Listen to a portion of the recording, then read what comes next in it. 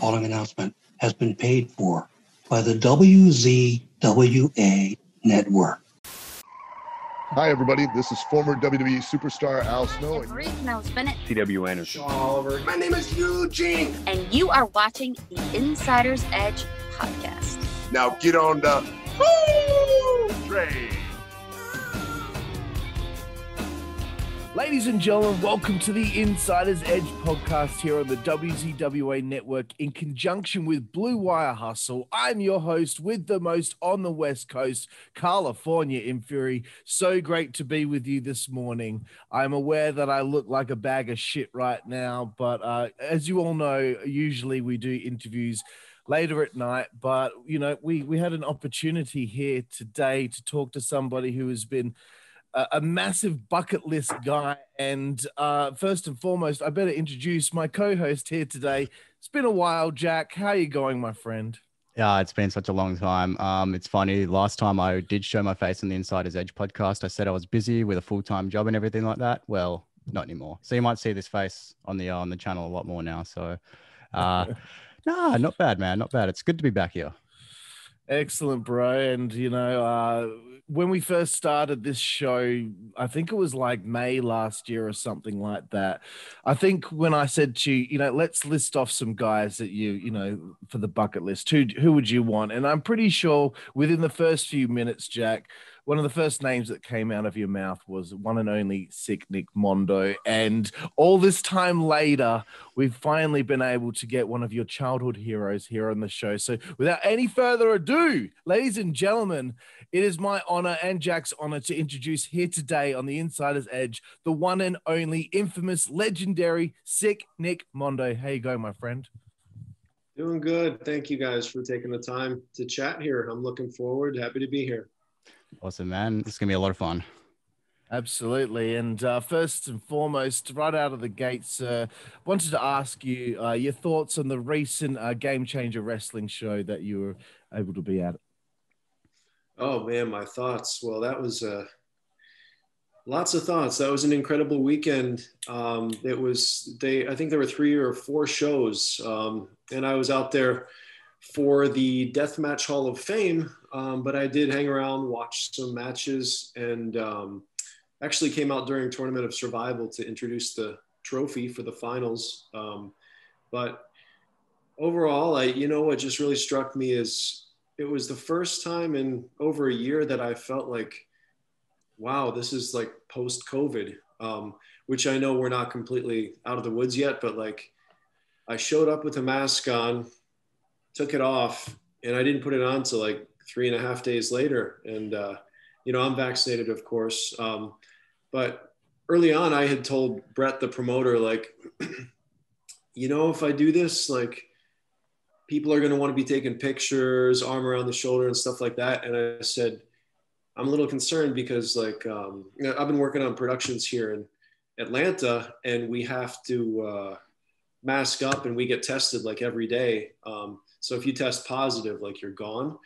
But again, I'm vaccinated. And so when I said that to Brett, he said, well, we're in a pandemic. If you don't want to do that, don't worry at all. That's just the way it is. And, but I was comfortable with the situation, and everybody, the energy was just so positive, man. It was just so exciting. It just felt like we're back. So I had a blast.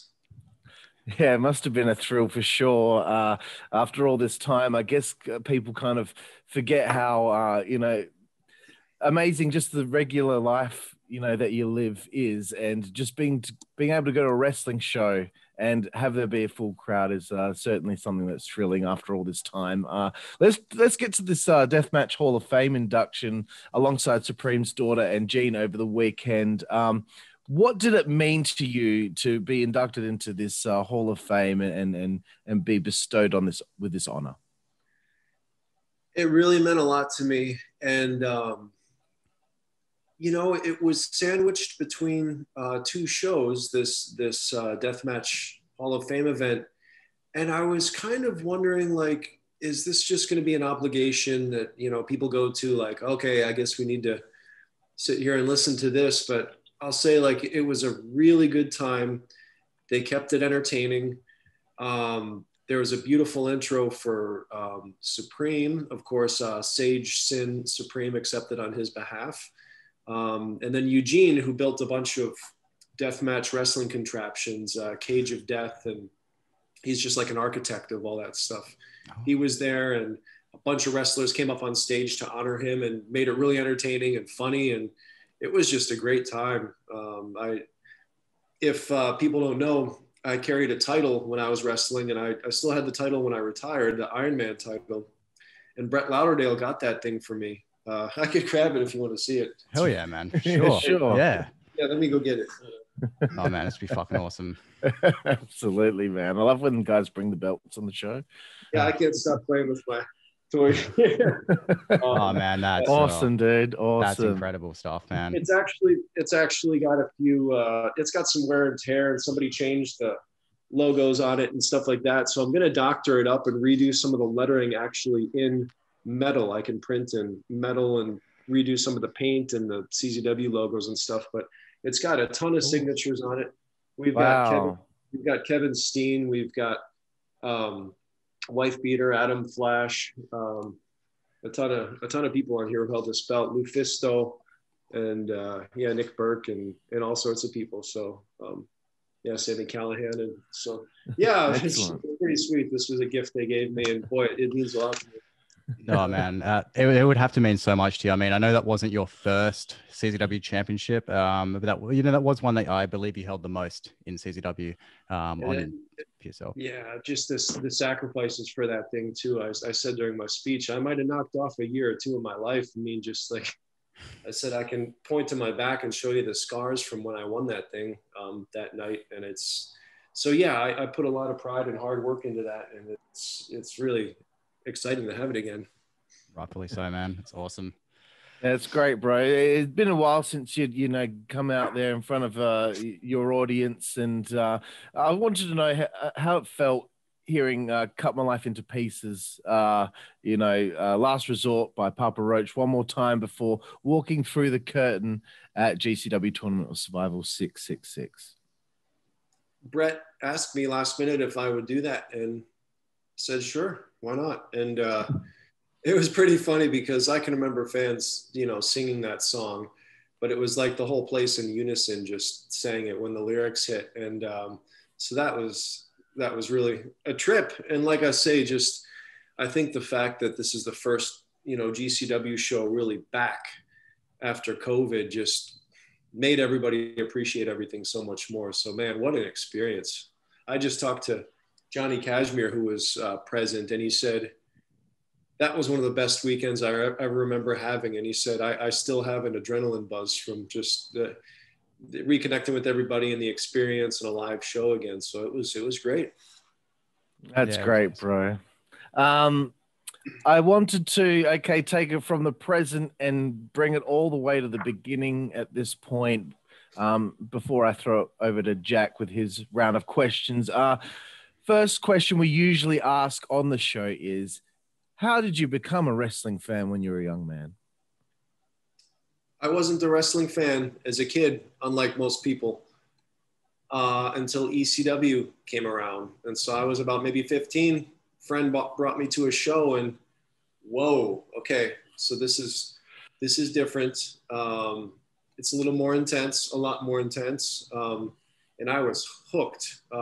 I was living on the East Coast, United States. So I got to see a lot of shows. We'd see house shows, small venues. There was one that only held a little more than 200 people.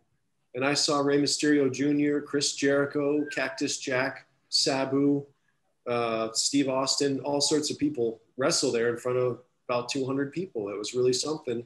And then, of course, the ECW arena, that which energy that people just talk about is legendary. But I will say, just jumping ahead real quick, I've experienced that energy again at GCW shows. I didn't think I ever would, but a couple of years ago, I attended a show in Los Angeles, and I said, they've recreated that same vibe.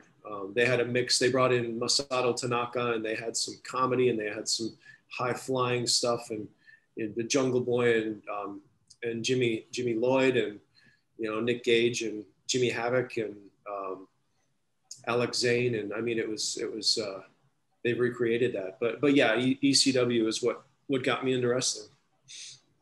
I can totally see how mind-blowing something like that would have been back in the day, especially during that time period. And it's really awesome to know that you actually were able to be there at that stage of ECW when guys like Ray and Hoovy and Steve Austin were on the show. And, you know, from that point, I guess you've been bit by the wrestling bug, as a lot of people as a lot of people deal with when they become a fan. At some point, though, you want to get into the business. How do you go about finding a school? You end up training with Al Snow. How do you get into the wrestling business? I was eager to get into it. As soon as I graduated high school, I went to work for a concrete company because it was the most money I could make the fastest. I was working 12, 13-hour days and making money. And I worked for, 5-6 months, saved up. And I wanted to make it quick. So I researched schools. Al Snow's school was, I think, 6 hours to the west of me. I was in Pennsylvania and he was in Cleveland, Ohio. And, but his training was 6 hours a day, 6 days a week.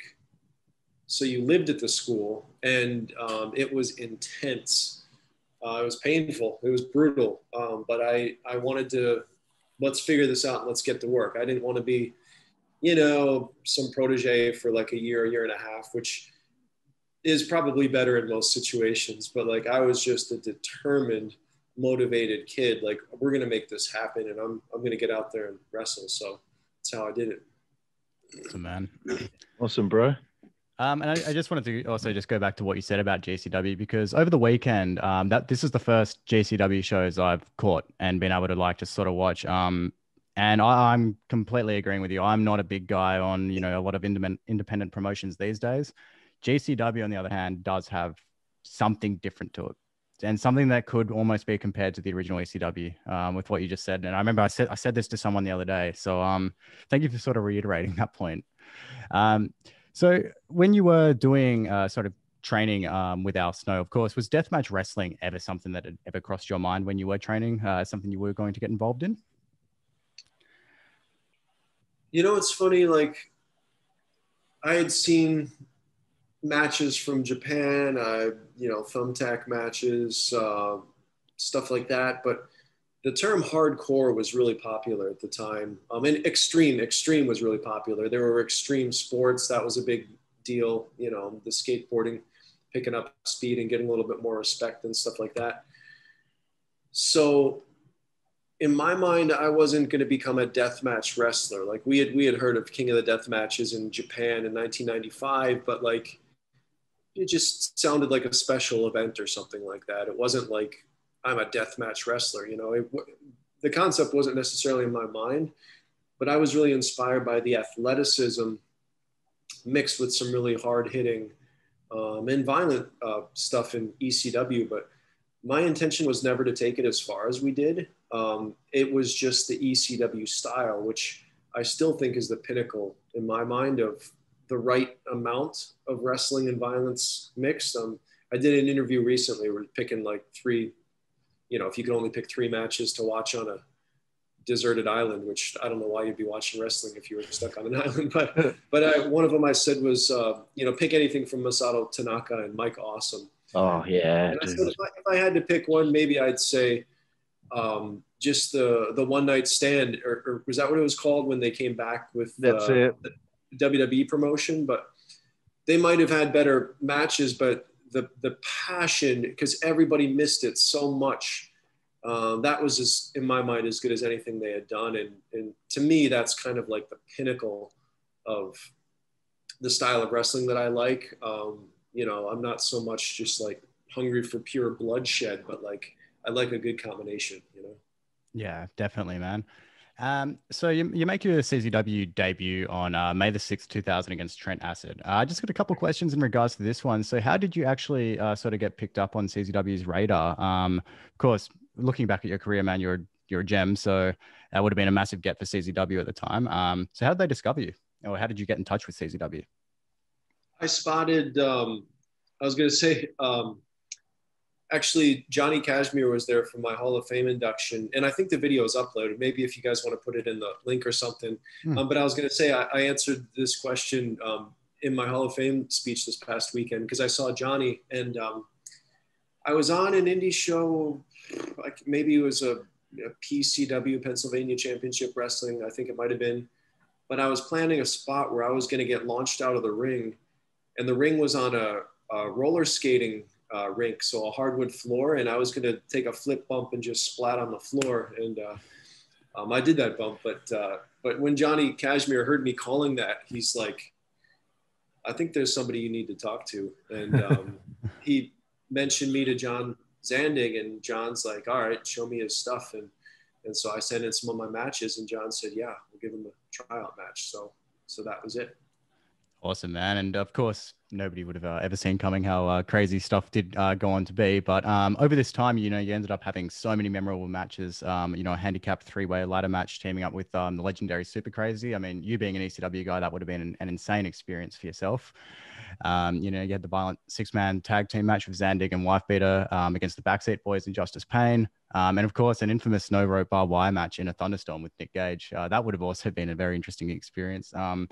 It's clear at this point you were already building a cult following within CZW and even having kids dress up as you in the crowd like Rory. How did this sit with you given that you were sort of intending on always having a bit of a shorter career? I'm not sure if from the start you knew you were going to have a shorter career, but did you know when you were in CZW that you had to make the most of it?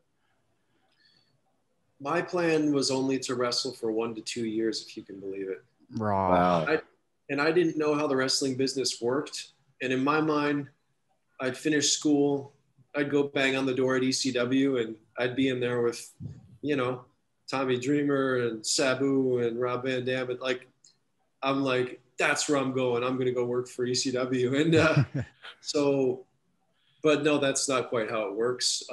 And so I ended up working closer to 5 years. So it was longer than I expected, but that's why I was burning the candle at both ends, so to speak, because my intentions were not to have a long and prosperous career, but to just hit it hard and wild and chaotic and get out. So definitely, man. And I'm 23 now, so I could not imagine having a Hall of Fame worthy wrestling career, especially at my age. So, at 23, what were the emotions you had when you had to walk away from the ring?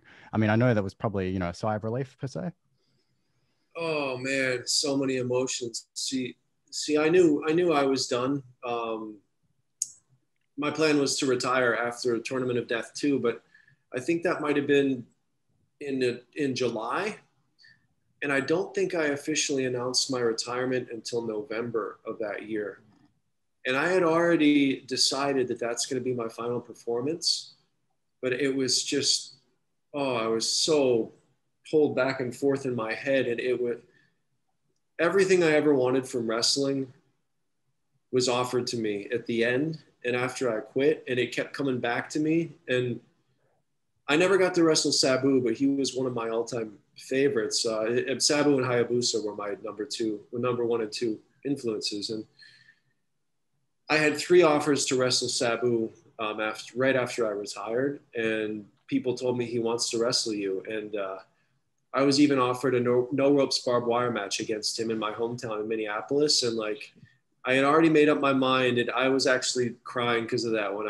It was very hard. I was offered very good money. I was offered chances to go back to Japan. TNA was trying to get me. It was so tough.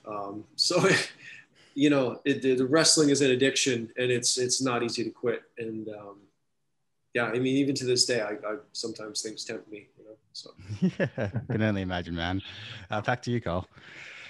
Yeah, I mean, you mentioned John Zandig before, and we haven't had the chance to have anyone really speak about him on the show before. So I just wanted to know what was it like working with John, and do you have any particular stories that highlight what he's like as a person? Yes, tough guy, kind of quiet, kind of kept to himself. You got to earn his respect.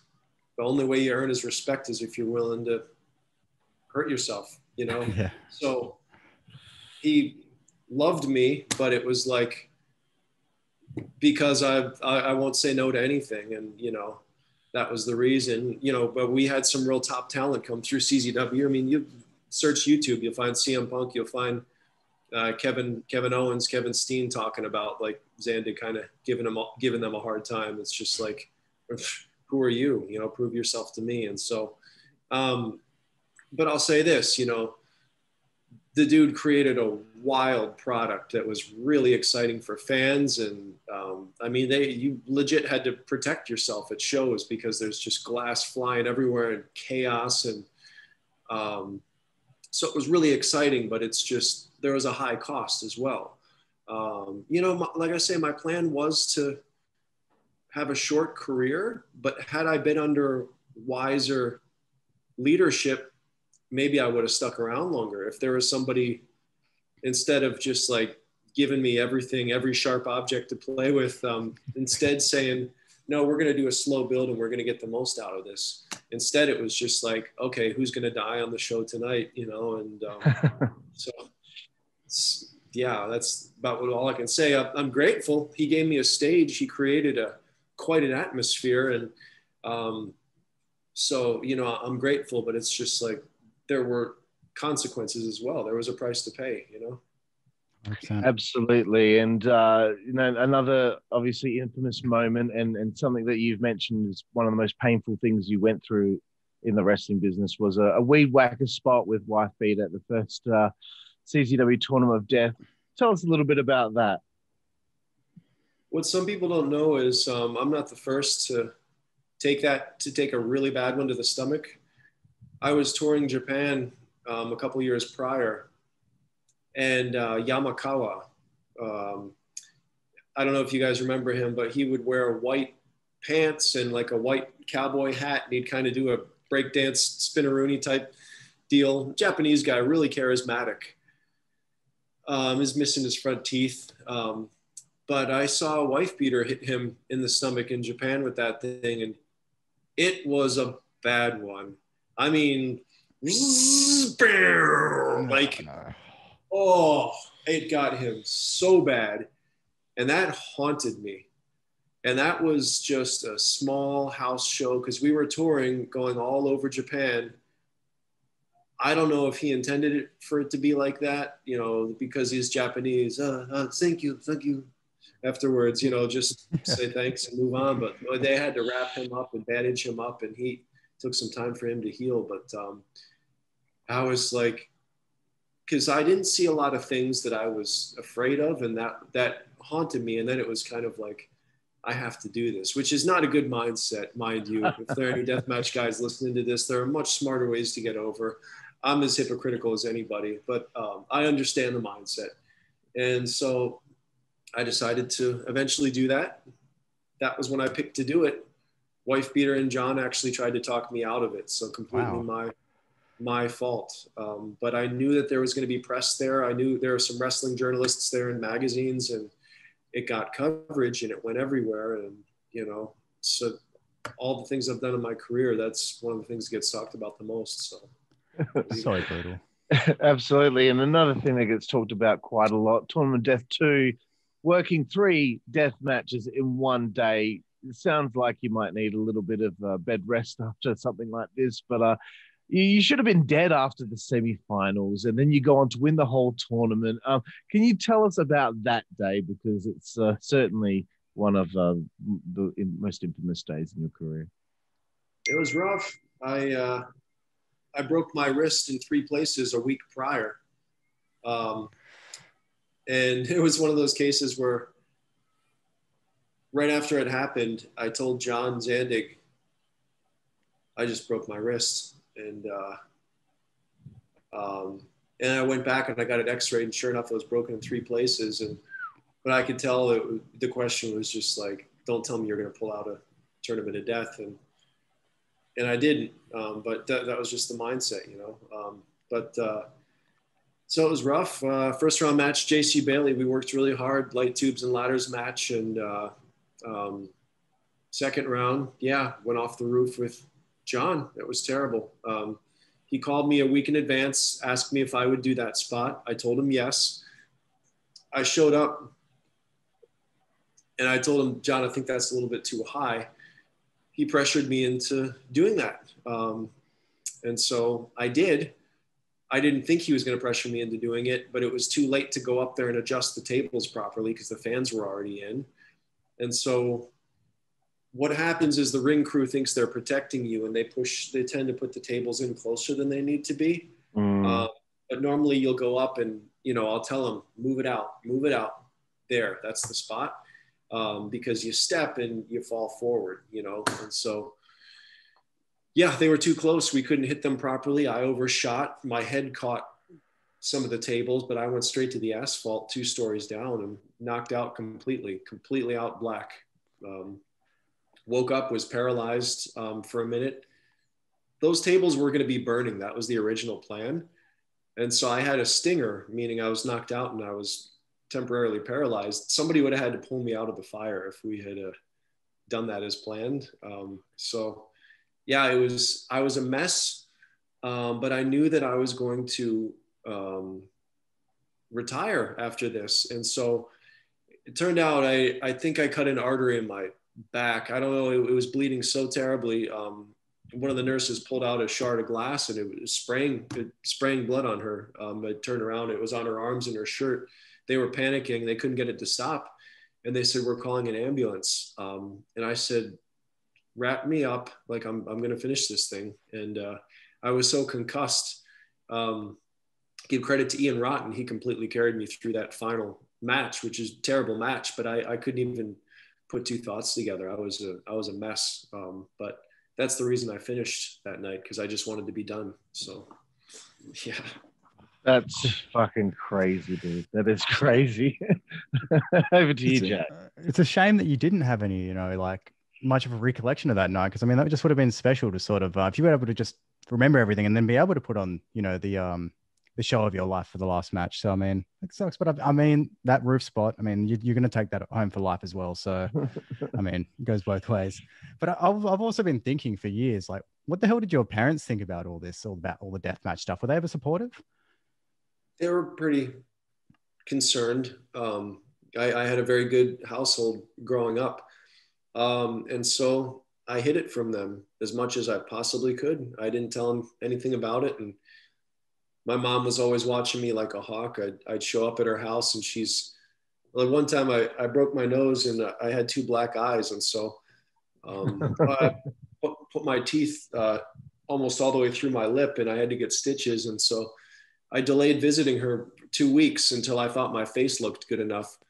And as soon as I walked through the door, she's like, "What happened to you?" and starts crying because I had 2 faint black eyes still. And so I tried to keep it from them as much as I could, Yeah.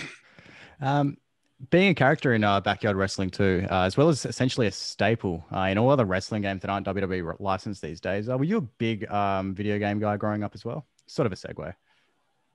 I'd say I was a big video game guy until I got my driver's license when I was 17, and then things changed and I just had more options. But I loved video games up until that point, and I still, it's funny because some people are like, I play games too much, but I'm like pleased when I make time to play games. And so I've got a Switch, and like I was happy because during the pandemic I played and finished Breath of the Wild, and I love that game. And so good. I'm really enjoying Doom 2016 on the Switch, and I got Doom Eternal, and I'm going to give that a shot when I'm finished with this one. And so yeah, but there's actually, I'm in a new game that's coming out. It's called The Wrestling Code. And they've been sending me models of my character for approval back and forth. And that thing's coming together. So that's going to be on all the major systems, and excited for that. That game looks awesome, man. Like I've seen some screenshots of it as well that have been posted online. That they look better than WWE 2K. Like those models look better than 2K, and it's exciting, man. It's exciting. But getting back to some wrestling, you returned in 2013 to save Rory Mondo at Cage of Death 15, sort of saving Rory Mondo from himself. Of course, you have mentioned today already that you have had urges to, go back, maybe have one more match, take a couple more bumps. But how was it for that moment when you were actually, in the ring or on top of the Cage of Death? Was there any urges to, just take bumps and pretty much get amongst the match? Do you have any stories from that day? Well, when I showed up, they were just like, anything you want to do. But DJ did say I have to do something in the match because Necro Butcher got himself into some trouble and was removed from the main event and the show. And so I was essentially filling in for him. But I did the bare minimum. I said, okay, well, if you want me to help a team win or whatever, I'll do that. But I didn't come here to wrestle tonight. But yeah, to be honest with you, like I was watching them set up some of the gimmicks and the multi-tier scaffolds with glass. And I'm like, oh, I start getting ideas. And that's just how my mind works. Like it's a thrill, especially if like I know I can survive it and pull it off safely, man, that's a rush. So yeah, I was getting those urges, but like the reason I came back was Rory told me this is going to be my final match as Little Mondo. I'm going to have them hit me in the stomach 3 times with the weed whacker. And I didn't like the idea. I remember when he was 10 years old and like 90 pounds and, it upset me. And I'm like, please don't do this. And he's like, nope, I'm doing it. And, and I figured just fine, dumb kid, but it bothered me. And then finally, like 2 weeks before the show, less than 2 weeks, I was in Japan living there, but I messaged him and I was like, if I make an appearance in your match, will you not do the weed whacker? And he's just like, yeah, cool, sure. And I'm like, all right, I'm coming out. Really? I'm like, oh yeah, if that's what you'll agree to. And I thought I kind of owe it to him to show up once. And if it's his last match, like let's do it, so that was it. So yeah. I thought it was awesome and really symbolic, man. Everyone's seen the picture of you and Rory from like 2002, 2003 or 2001. Very young, man. Both of you look very young. And then to sort of see, a picture of you guys, 10, 11, 12 years later, in the cage of death. I think that's, they're the sort of moments that make wrestling really special. And I don't care if, if it's deathmatch wrestling or, old school wrestling, like anything like that, like it still makes wrestling. And I think those moments are really special. So I'd rather see that than, Rory Mondo take a weed whacker 3 times to the stomach. But we do know that you have no desire to wrestle ever again. And you've already have pretty much just said here that you would probably never wrestle again. But has the spark in your gut to perform like at that level? That's obviously very well past it. Is there any sort of indication that you would ever return to wrestling sort of, maybe as a broadcaster or manager, anything like that? I'm sure there's a lot of Nick Mondo fans out there that aren't done with Nick Mondo on TV. I don't want to be in the ring unless it's 100%. And if I can't match the level that I was at before or surpass it, I don't want to do anything. I'm doing stunt work currently on a TV show. Well, we wrapped season 1. It's called Heels, and it's a pro wrestling action drama. It's coming to Stars August 15th. Stars Stephen Amell. He's had a match with Christopher Daniels in the beginning days of AEW and did a tag match in WWE. But yeah, it's 2 brothers running an indie fed in Georgia. And so when I got the gig through the stunt team, I submitted my ring look, and they approved it. They said, yeah, you can do that on the show. And so I appear on the show. I don't have any lines, but I'm a wrestler who lives in that world, and I do a couple of stunts on the show. So that's a trip. And they hint at the end. Well, actually, no, I better not say that. I'll just say this. Some of the things coming up in season 2, I really hope I can be a part of, but I don't know what the plans are. And I guess we'll have to see if they do get a season 2, but it's pretty exciting to put the gear on, to not get murdered, and to make some really good money. So it's a blast. Yeah. Awesome, man. It's great to hear. I'm really excited to check that out when it comes out. Wanted to move into talking about your experience living in Japan, working in the film industry. Obviously, this is a big part of your life. Please tell us a bit about that.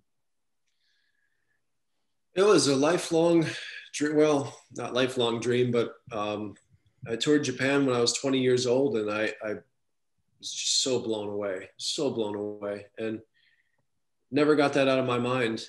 So it was a long-term goal to live and work there in film.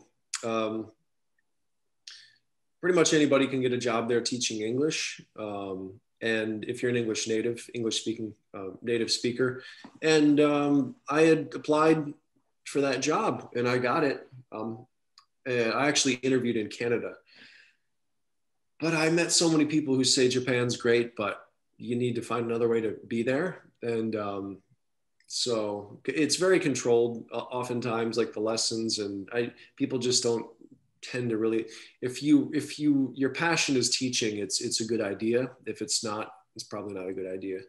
So I turned down the job actually. But in 2011, a big earthquake and tsunami hit Japan, and there was a nuclear power plant meltdown, the great triple disaster. And that led to a job I got working as a documentary filmmaker up in the disaster zone very suddenly. Like, I've been studying the language, but I sure wasn't like ready. And I just got tossed in the deep end, and it's just like, wow, I guess we're doing this. And that job lasted a year, and I ended up staying about 5 years in Japan, continued to work in film and a little bit of acting, some stunts, and production. So yeah, I loved it. It's still a longer term goal of mine to maybe have a residence in Tokyo and one in the US, split my time. So he was just going to ask then, so coming back to North America and working with John Moxley on vignettes, how was that experience for you, sort of coming back to the US? Was there a sort of a culture shock per se, given you were in Japan for 5 years? The first time I came back to the US after I was living in Japan was bizarre, because I visited some places that I was familiar with. And I kid you not, it literally felt like everything doubled in size. It was so surreal, like just the streets, how wide they were, distances between places. We don't realize just how much space we have here. Japan is the size of California, but it has 1/3 of our population. And so Tokyo is very, very condensed, very, very packed full of people. So, but I made the trip back and forth a bunch of times. And so by the time I came back, I wouldn't say it was culture shock. It was refreshing though. I love Japan. I adore Japan, but I don't think I ever want to be there like full time again. I'd like to be able to bounce back and forth, because there are things I love here and there are things I love there, you know? Yeah, man, for sure. For sure. So obviously, you became a AEW director in December of last year. So how did all that come about? I'm assuming this obviously has a direct correlation with your work with John, and obviously you guys would have had the relationship already from CZW back in the day. How had everything with you and AEW come about, and how did you start building that relationship? Well, yeah, as people know, John's contract expired with WWE, and prior to that, he had hired me to make a promo video to drop as soon as his contract expired. And so we did that. That thing really made the rounds in the wrestling world. And so he hired me for a couple more. And yeah, from there, it was just kind of a natural progression. He went to AEW, and then I ended up working for them. And what an incredible trip that was. I worked for them right up until the pandemic, from the start of their TV show up until the pandemic. And so, like I say, it was like the honeymoon period, man. It was just so much optimism, and seeing the responses, you know, in every single city that we would go to. So that was a trip. That was absolutely incredible. Yeah. So, Matt, you ended up obviously becoming the AEW director in December of last year. So what do your duties as a director at AEW consist of, and how may a usual day sort of look like? Holy cow. Yeah, I kind of got tossed in the deep end. I was living in Los Angeles, and I flew to Atlanta to check out the team that I would be working with. And it was just to see if we vibed, you know, like a 3-day trip, visit and just chat with people. But I came in and I was sitting in the offices, and I saw that they were working on an interview with Riho, but they don't speak Japanese, and I do, and I can edit Japanese. And so I need to keep a dictionary, you know, with me. I'm not like perfectly fluent, but I can edit in Japanese. And so I said, hey, do you want me to take that on? Because they had a much longer process of getting somebody to put subtitles on the raw footage and then chop it down from there.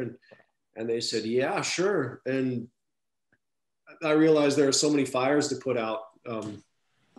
There's so many, you know, projects going on that they could use all the help they could get. And then I was supposed to go back to LA and because we decided, yeah, it's a good fit, pack up my stuff and then move to Atlanta. But one of my team members happened to be flying back to shoot stuff with the Young Bucks. And then Brandy had an idea for a commercial.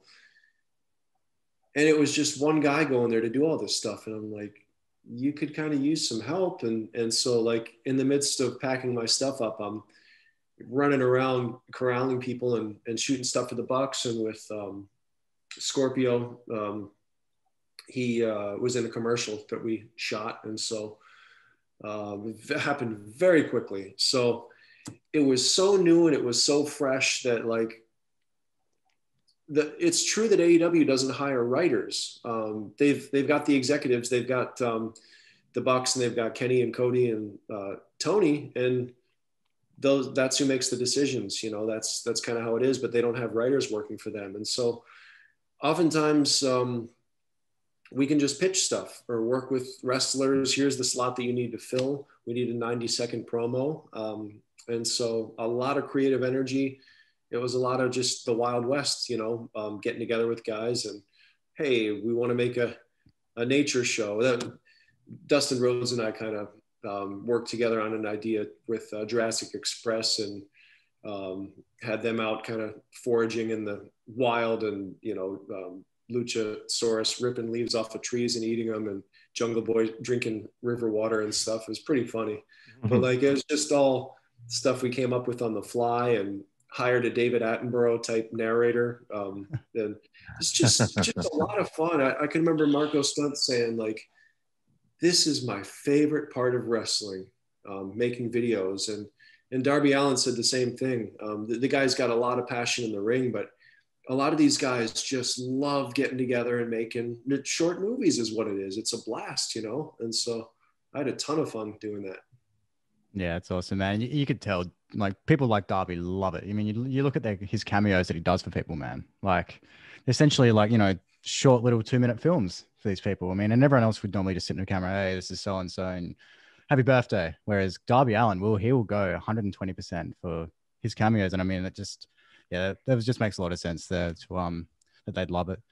So back to you, Carl. I wanted to ask, now that my internet's not letting me down, I want to ask a little bit about another documentary that was made a while ago called Unscarred, The Life of Nick Mondo. And a bit of a random question, but, you know, all the things that you've done in your wrestling career, a lot of adrenaline will take place, but I can't think of anything more that would bring out adrenaline than throwing water bombs out of a car at people. The beginning of this documentary, I'm in stitches over some of the pranks and some of the fun stuff that you got up to back then. Do you have any fun stories of pranks and such that you would do back in the day? Did you know I had to pay a pretty steep price for doing that? The water balloons out the car? No. Yeah. Oh man, this of course was my idea. Which I was gonna say, I'll get back to that, but I just thought of something. I have a history of ideas that get people in trouble. But I was gonna say, we were coming back from an AEW show. I was just telling this the other day, and we were in the Atlanta airport, and Darby Allin likes to travel with his skateboard, and so we got to this long corridor, and it was full of people, and I was like, Darby, I bet you're not brave enough to skate that whole length of that thing as fast as you can. And he's totally like putting the board down and looking around. And I was like, Darby, like, listen, I have a long history of daring people to do things and they end up getting in big trouble. And then he was like, and I have a long history of taking dares and getting in trouble. And I'm like, good, let's just not do this thing. But anyway, back in my teen years, I came up with the idea, like, I think we were organized. We had 2 cars, and there's like a driver and a thrower, and then a driver and a filmer, you know, just to make sure we get the best shot. And so we had like a whole laundry basket full of water balloons. But we were just having a blast driving around, hitting everybody in town. And like, by the time we got back, I mean, there were like 6 reports to the police. They're like, no denying it, you know, like we weren't even thinking, license plates and everything. And so, Of course.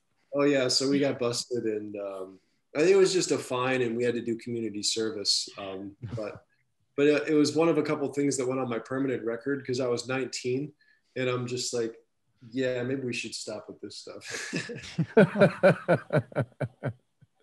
Well, I guess you had to pay a price there, but you know what we got out of it was some hilarious scenes there in that documentary. Speaking of documentaries, moving forward to the trade, I want to know about your effort in making it stand out from other wrestling documentaries. This must be a pretty special piece that you put together for this.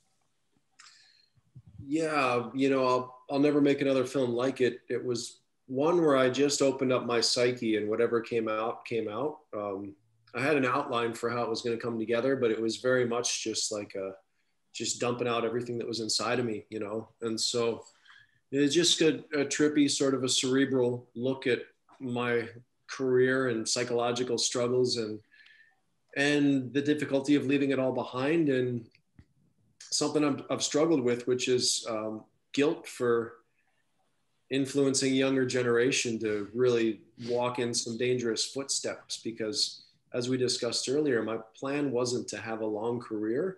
And so that's something that's concerned me. Like, I didn't lay a blueprint for a long wrestling career. But most guys that get into it, that's what they're thinking. This is what I want to do with my life. And so, you know, I've come to terms with it now. It's like, I think when we want to do something, we find somebody who's doing it, and we already make our decision. It's just like, where's an example of what we want to do? So I don't think like people see me and decide that's what they want to do. I think it's already in them, and then they see it. Because like, it's like, put it this way, I knew I wanted to get into some really risky wrestling. Like I knew it after watching ECW, but I didn't see Sabu at first. He was away for whatever reason. And I was just looking for a blueprint, and then I see him and I'm like, yeah, that's the style I want to do. But the decision was already made up in my mind. You know what I'm saying? So. Yeah. Awesome, bro. Jack, we'll throw it to you for those last couple of questions. Yeah, I got a last couple more from here, and then we'll get into our final segment with 5 Second Frenzy, and then we'll look to put a bow on this. So I did really want to know about the challenges between shooting in Japan and shooting in America. I'm not too sure if there are many, differences or any rules you got to follow. But being a media student myself in high school, as well as going on to do TAFE, I find this to be insanely interesting. So did you have any challenges between shooting in Japan and shooting in America? You'll find a lot of red tape in Japan. If you haven't been there, I really hope you can visit, because it's such a different feel. Everything is ordered. Everything is predictable. Nobody answers their cell phones on the train. You'll never hear a ringtone go off on a train. Like they just silently text, and nobody's talking on the train. But it really has an adverse effect on art, in my opinion. There's so many rules you have to get through, and it's difficult to get things moving in Japan, and it's just simply because of the rules. So if you want I've never felt safer anywhere. I mean, I'm not the kind of guy that, walk around New York City at night and feels like I'm at risk, because I'm probably not the kind of person somebody's going to jump, but everybody just keeps to themselves in Japan and respects your private space, even in the most dangerous sections of Tokyo. Kabuki-cho in Shinjuku is my favorite place to hang out, or one of them. That whole part of town is run by the Yakuza, by the Japanese mafia, and they keep it safe. The Japanese mafia pays taxes over there on their illegal dealings. And the police appreciate this because they can track them. You know, they have businesses, they have offices. So what I'm saying is, like, everything is predictable and everything has a rule book and everything is controlled and everything is safe. And that's how they want it there. It's beautiful for living, but it's challenging to get film work done there. You can figure it out, but you have to earn people's trust. You have to sit down, have coffee with them, slowly earn their trust. And it's kind of the process. Yeah. Yeah, man. Japan's on my bucket list to visit for sure. I mean, Me I too.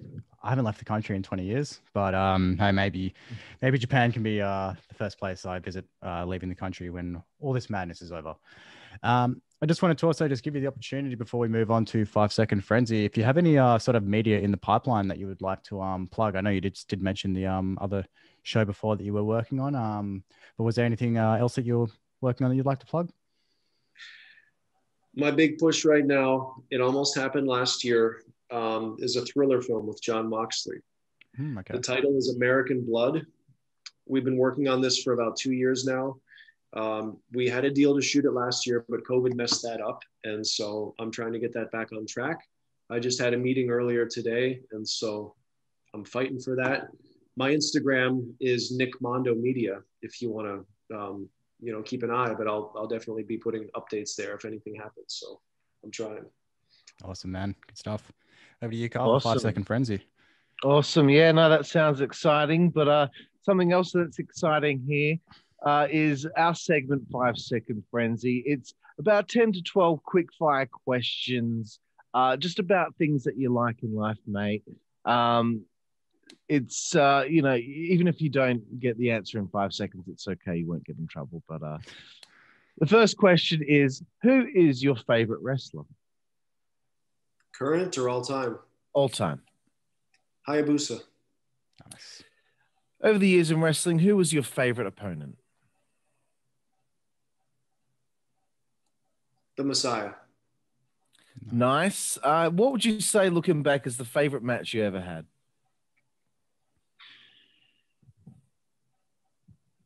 Probably versus Messiah in California for Epic Pro. Excellent. Getting away from wrestling now, finally. Favorite book? Neuromancer by William Gibson. Wonderful. The next one, favorite TV show? All time? All time. Boy, it's tough. Yeah. Usually gets tough around this part. I don't know if I can answer that one all time. Let's come back to that one. I can't. Yeah, because you know what? Like, there's so many shows they go astray a little bit. So yeah, I don't know if I can. I don't know if I want to just like pin one. So, Yeah, I get you. The next one might make it even more difficult. What is your favorite film? if I have to pick, I'd say Alien, 1979. Nice. Very nice. Favorite musical artist? If I have to pick, I'd say The Cure or Joy Division. Nice. Very nice. Very nice. Favorite food? Probably just really good spaghetti. I make really good spaghetti. Excellent. Favorite place to eat on the road? Chipotle. Nice. We've had that answer before. I'm not sure if you're much of a drinker, but what would be your favorite alcoholic beverage? Kind of cheap, but well, if not a nice bourbon, I drink Captain Morgan. I like Captain Morgan. Nice. Excellent, excellent. The second last one here, Matt. Your favorite female body part?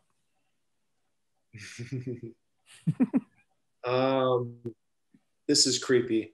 I have a thing for really cute noses. I think it's the first time we've had that answer on the show. Very nice. I'm just not trying to be polite here, but I do have a weird thing for really cute noses. So there you go. There's nothing wrong with that, my friend. And the final one for 5 Second Frenzy. What is your favorite curse word? I'm trying to think of something creative here. Favorite curse word. Yeah, I don't think I have a favorite curse word. Well, I'll pass on that.